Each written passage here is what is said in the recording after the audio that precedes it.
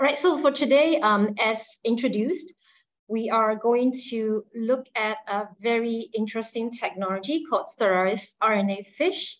And for today's sessions, we're going to share some of the exciting development and applications, particularly looking at the mRNA and RNA therapeutics development, because lots of things have happened during COVID, and now we are moving to post-COVID era. I thought of sharing some of those developments with a broader audience, in case any of you will be interested to look at the RNA expressions at a single cell level, to look at the spatial gene expression data with this fascinating technology. So if we move on, again, as I mentioned, these are the core characteristics of this technology. It's, again, a RNA fish, so for instance, in situ hybridization. However, it does have some unique characteristics compared to other RNA fish technologies. In the first place, it has single molecule resolutions. And of course, you can also do localization like many of the first and in situ methods.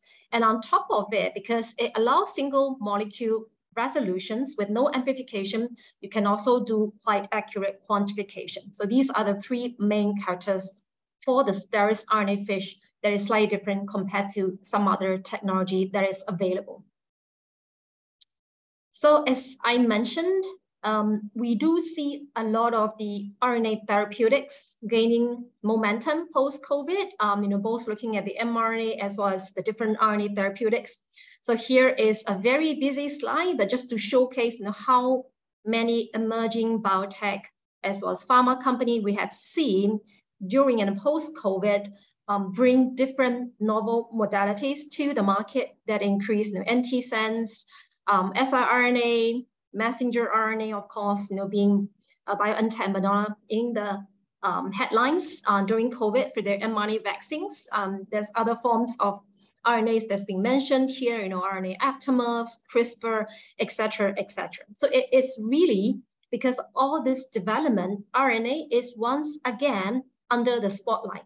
And true enough, it is indeed central to the dogma, right? So, we all understand from our Biology 101 lecture that you have the DNA goes to the RNA, being transcribed, then being translated to the proteins. And RNA is really at the center to this dogma. And a lot of people, when they're studying, RNA biology, these are the three type of questions that you will usually start to ask. Which RNA am I looking at?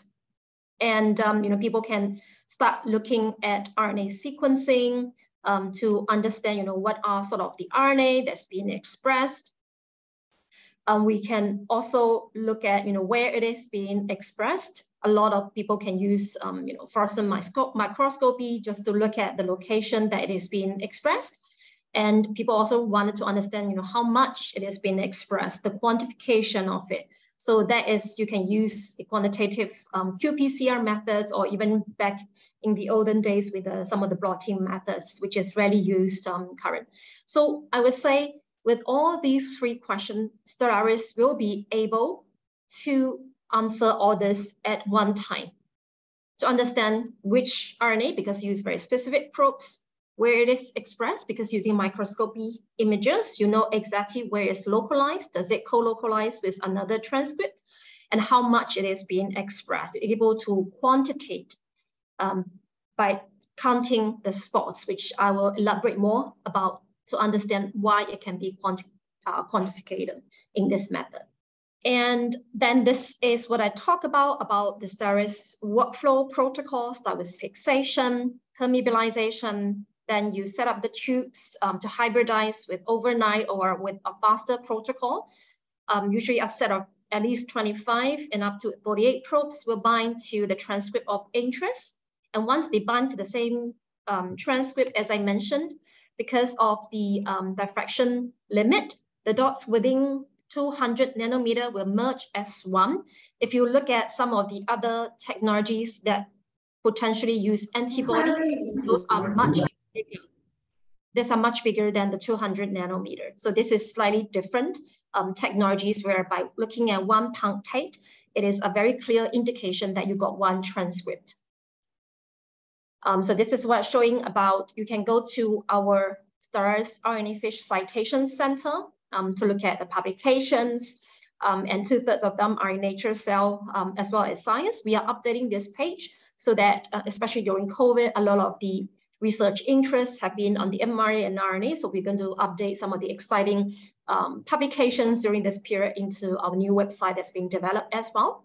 We also have a select science webpage, as I mentioned, should you wish to look at some of the customer testimonial and their comments about this technology. All right, so this is the page that I was talking about, before I changed the presentation mode. So essentially, so you can design your process to be inclusive or exclusive, depending on what type of RNA that you're looking at. If you're looking at general, at gene level, all the different variants that are that's being transcribed, then it's more of an inclusive process. You will probably start with those common sequences, and but if you're looking at RNA variant, for example, splicing variant that could have very different expression in different tissue types, and you would like to understand that, then you might want to have some exclusive probe sets that only target that particular variants with the exons that's been included.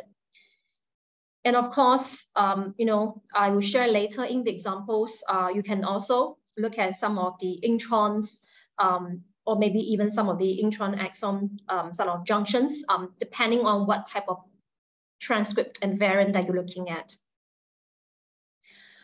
Moving on to the microscope, again, I can't stress enough on the importance of setting the microscope right at the beginning for Stellaris methods. So usually we do recommend for those who are new to this technology to start with a wide field fluorescence microscope. Although I do understand nowadays, if you go to imaging core, you can readily find a confocal microscope, but because of the illumination method that I use and the light intensity that I use, we don't normally recommend you start with confocal. We always recommend to start with the basic one, like the wide field fluorescence microscope. Although some of our more advanced or more experienced customer does get Stellaris images with confocal microscope as well, but we always advise to start with a wide field first.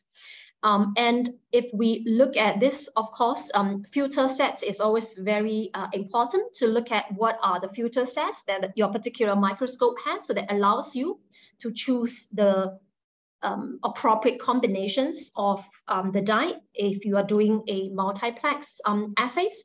We don't normally recommend to use the FEM because really depending on what cell you are looking at, a lot of times, especially of tissues, they might give out very high autofluorescence background that is usually in that green channel.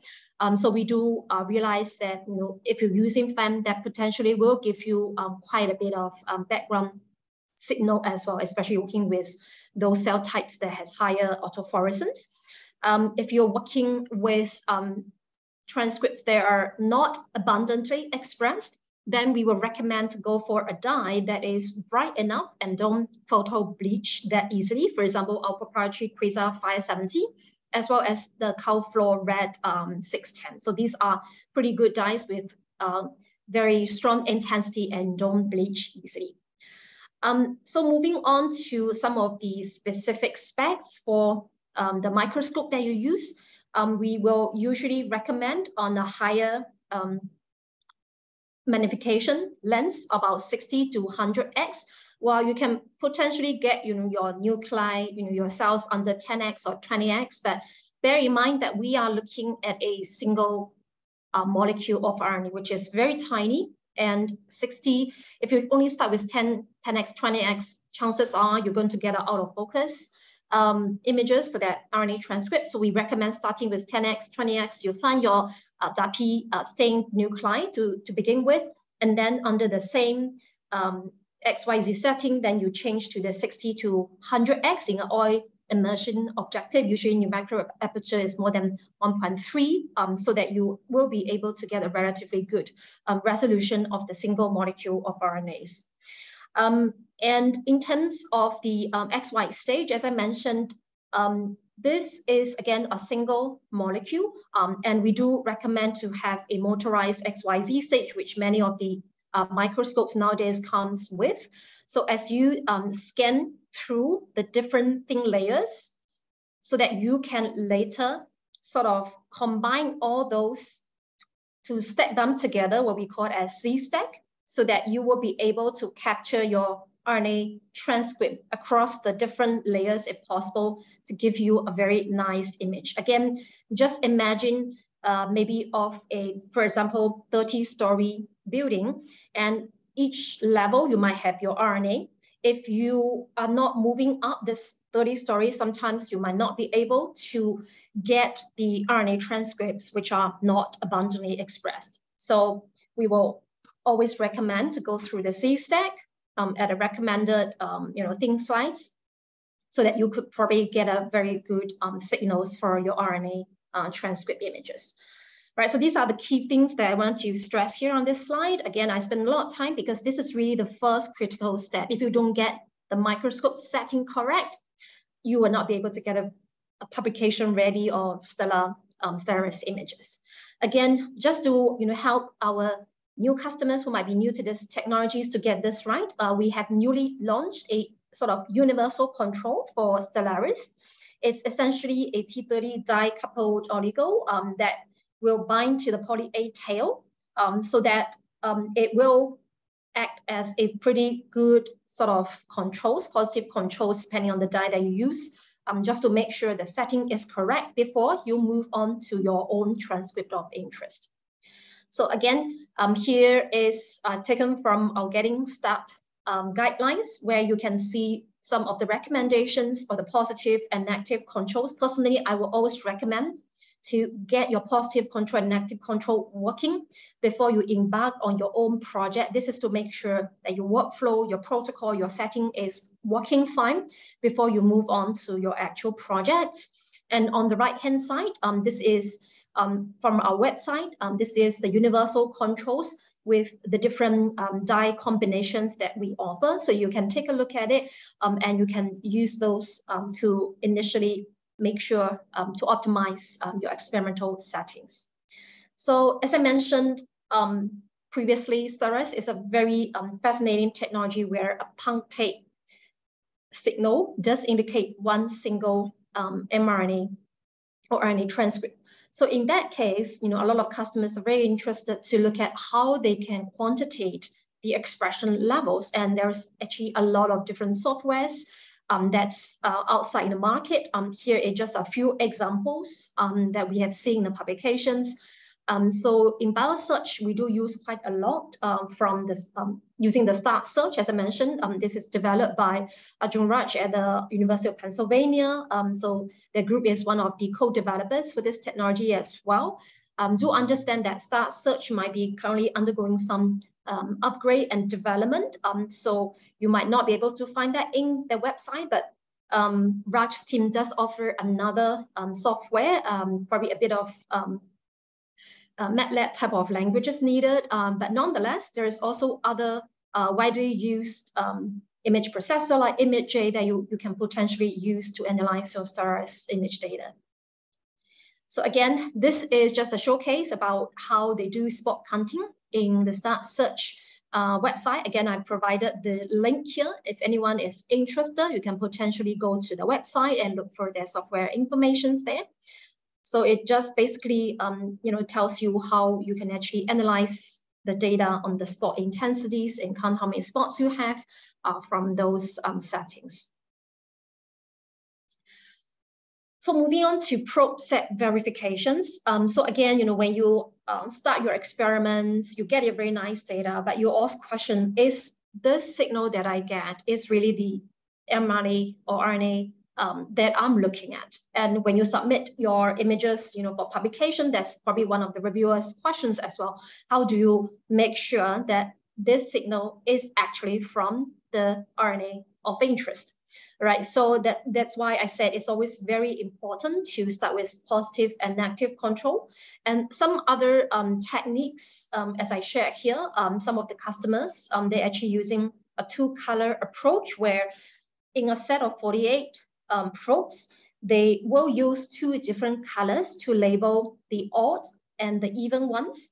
So let's say the odd ones are all labeled with the red, even numbered probes are labeled with the green. So if you look at, because of the diffraction limit, anything that is within the 200 nanometer will actually appear as 1. So ideally, they should be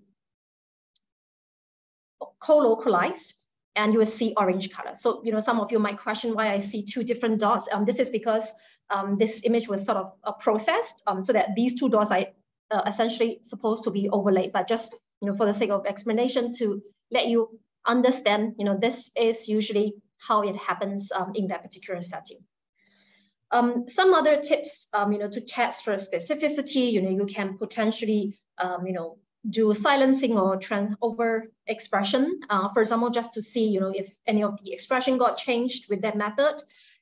If you are questioned about, whether you are detecting RNA specifically and not any other, targets like DNA or others, then you can treat with RNAs to see if the signals goes down. And another way is also to use a cell line or a non-relevant organism that is not supposed to express the particular genes, and then you can then demonstrate that the Stellaris RNA doesn't pick up those in that particular samples.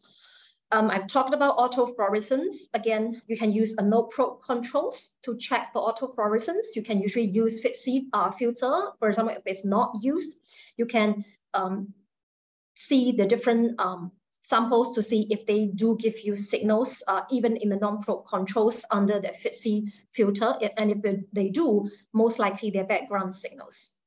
And in terms of the sequence, as I mentioned, just be aware of splice variants. So be clear, are you looking at overall at the RNA level, or are you looking at the different splicing variant?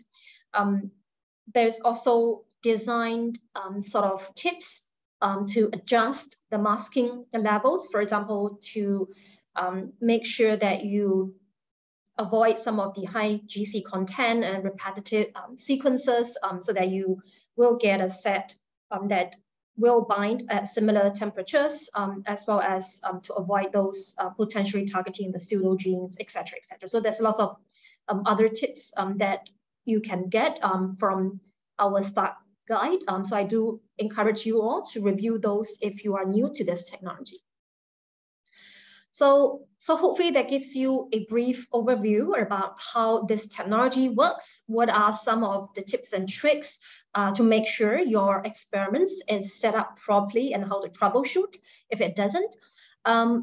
Moving on in the next couple of minutes, I just wanted to share some of the new exciting development that we have seen in the past 3 years during COVID that's being reported in customer publications.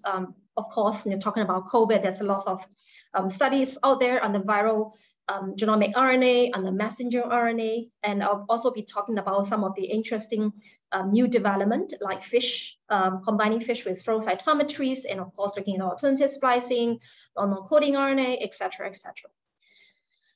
So again, starting with one of the recent publications to detect the SARS-CoV-2 genomic, viral genomic RNA within the infected cells. So here you can see that they actually verify the probe set by using the odd and even approach. You can see they are targeting the SARS-CoV-2 open reading frame 1A with the probes, and even number probes. You can see they labeled with a blue color, and another one they labeled with a red color. And when those two colors co-localize, they sort of demonstrate that indeed this is specifically binding to that same transcript. Then once validating that yes, indeed, the Stellaris is binding to the target, then they went on ahead with their own experiments. They'll sort of treat their infected cells with RNAs or a specific inhibitor that they were starting to see, how good it sort of to reduce the replications of the virus. So essentially it's the viral polymerase inhibitors. And you can see that by looking at the probe signal, you can see that it actually decreases the intensity when you treat those infected cells with a specific inhibitors or a general RNAs. Again, just showing that the drug is indeed working to stop the replications, and on the same time, once again, confirming specificity as well. So that's one interesting example on detecting the SARS-CoV-2 RNA within infected cells. Another one I sort of sharing is the flow fish. Again, they're also looking at the genomic RNA, but again, they're combining with a flow cytometry. So apart from just fluorescent microscopy data, they are also using flow cytometry, in this particular case on the BD VEX caliber, and analyze with flow gel, so you can see the nice expressions using the flow data histograms as well. So just to point out that flow fish is an interesting technology that was actually developed initially by some of the collaborators. And if you wanted to know more about how that is being done, what sort of sequence they do, to, let's say, stain on the surface protein cells, that you can tag those cells, looking at a specific immunocell that you're looking at, for example. So if you want to know at the detailed protocol on how they do all the staining and hybridizations and analysis, I do encourage you to refer to the very first publications on the Nature protocols. But just bear in mind that this is a application that is developed by customers. And as we don't necessarily have an imaging flow cytometries in our Biosearch facility, so our support for these applications is relatively limited, but we will be happy to link you up with the our collaborators who has developed this technology, should you need to discuss more about how you can carry out the fish flow. All right, so previously we're looking at COVID. Again, now when COVID subsides, now we are realizing we have, a peaks of the flu. Flu is back after 3 years. So here is an interesting paper looking at the influenza viral RNA as well as the mRNA localization. So they are interested to study some small molecules that target the certain nuclear proteins of the virus and see if that helps to reduce the viral load. So here you can see the fish data. Again, they were combined with immunoimaging and to visualize the migrations of the viral nuclear proteins, and also more importantly, the distribution of the viral RNA as well as the messenger RNA of that particular proteins under the influence of inhibitors. So you can see that under the wild type nuclear protein with the drug treatment, that actually has decreased distribution from nucleus to the cytoplasm. But when you substitute that with a mutant that is not subject to the action of the small molecules, that you no longer see that happening. So again, this is a very strong demonstrations about the effect of drug, and you can use Stellaris to look at both the expression levels as well as the co-localizations of the viral as well as the messenger RNAs in this particular case. All right, this is the last one in terms of the RNA side of the world for COVID and flu related. We do notice, apart from all the flu virus, COVID virus, there's also a lot of development around the RNA therapeutics. So here is a publications from AstraZeneca. They are looking at some novel RNA therapeutics and they're using Stellaris to quantitatively looking at intracellular retention of that delivered RNAs using that approach. So if you are looking at RNA therapeutics development as well in your lab, then this might be a good reference point to take a look at it.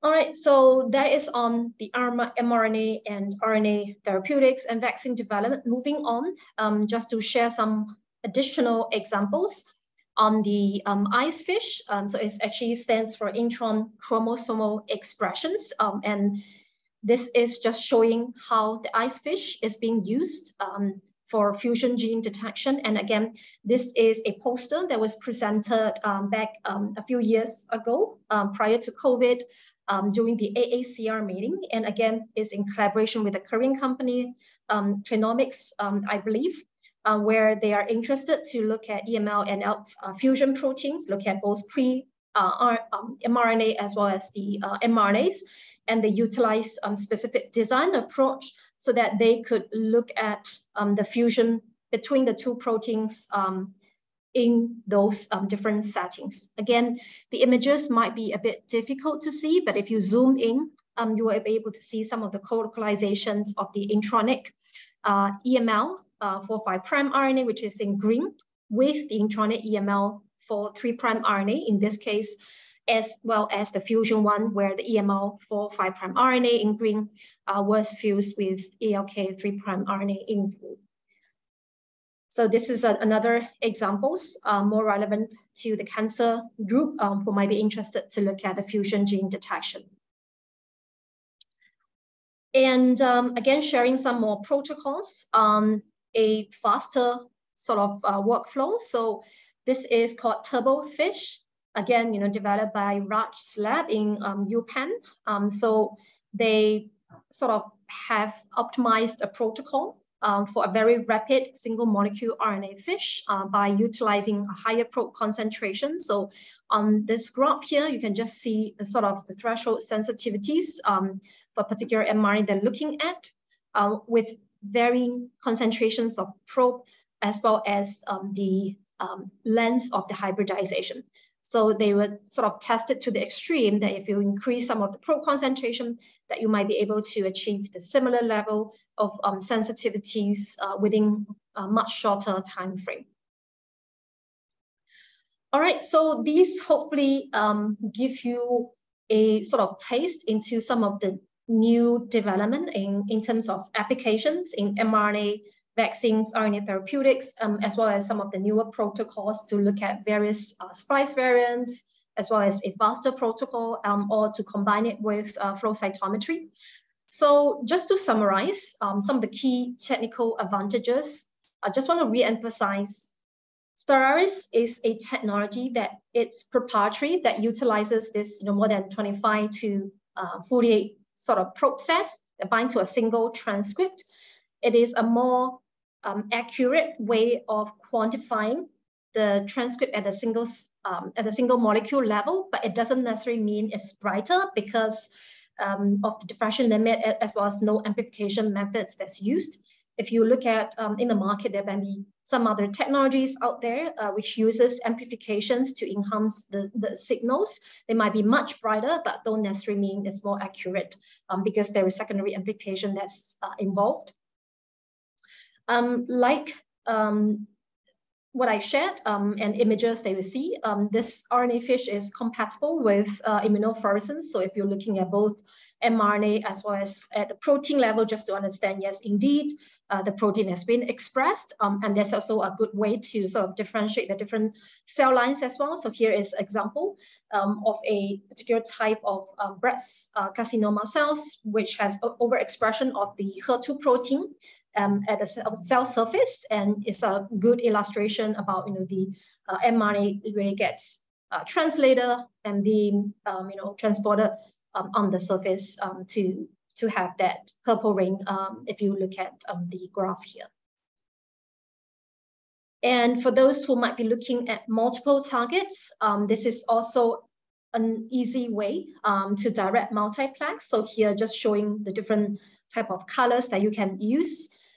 People usually use Darby stain, so it's the blue for the DNAs, and then you can use different colors, essentially depending on the filter that you have for your microscope, but usually, 4 or 5 plex shouldn't be much a problem for a modern microscope.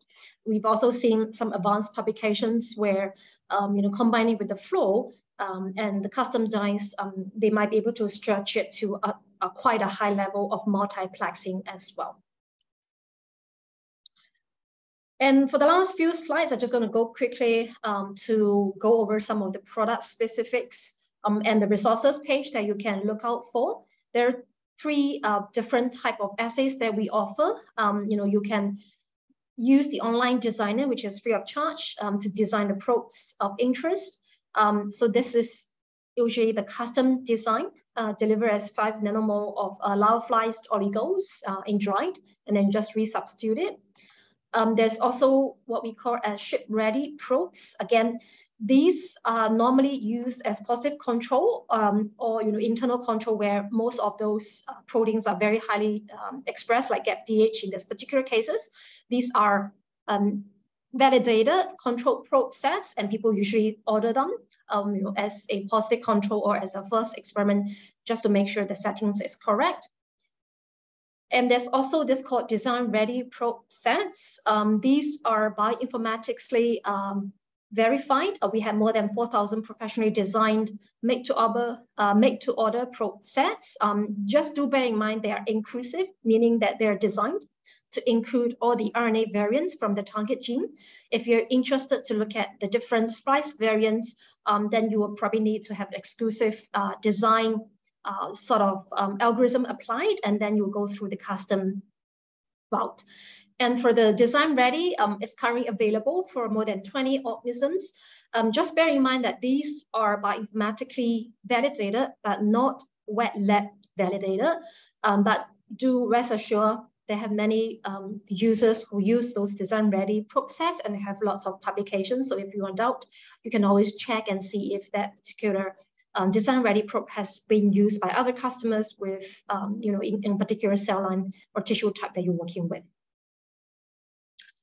And one last point, again, just wanted to highlight, we do have some proprietary reagent that is added into our Stellaris RNA FISH buffers that is quite different compared to the conventional RNA FISH buffers, and it does make a difference if you look at here. So this does allow you to have a sharper image, increased signal to noise ratio with the RNA FISH buffer that we recommend. If you want to know more about the technical details, I would highly encourage you to go to our Biosearch website, the resources page. There is different RNA FISH protocols on the different organisms.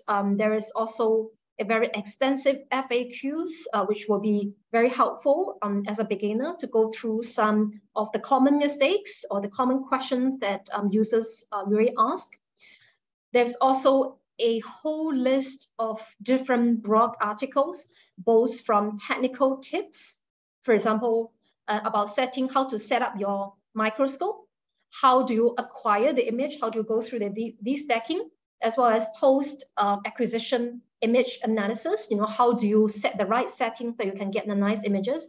I do highly recommend the users to go and look for those technical resources. There is also some nice publication digest on some of the novel and interesting applications that I mentioned about. For example, flowfish, the fusion gene detection, long non-coding RNA, et cetera. So there's lots of resources in that. And it will be a good resource to start with if you are embarking on this new technology. So with that, I would just like to end here. Thank you very much for your attention. Happy to answer any questions. You can always reach out to me at this email address. If you have more specific technical related questions, you can always reach out to tech support, and we will have someone get back to you with regards to your questions. So with that, I am just going to stop here and see if there's any questions.